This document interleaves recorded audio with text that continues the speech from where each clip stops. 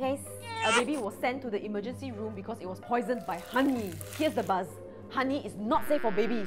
Honey might be all sweet and golden, but it can potentially come with an unwanted guest. Spores of a bacteria known as Clostridium botulinum.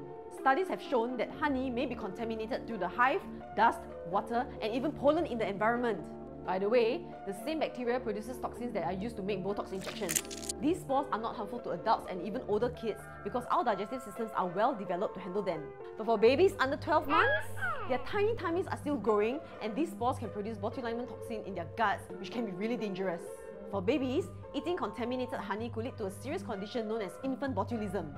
Some early signs include constipation, a weak cry, and tiredness. In more severe cases, it can even cause breathing problems. So how do we prevent this?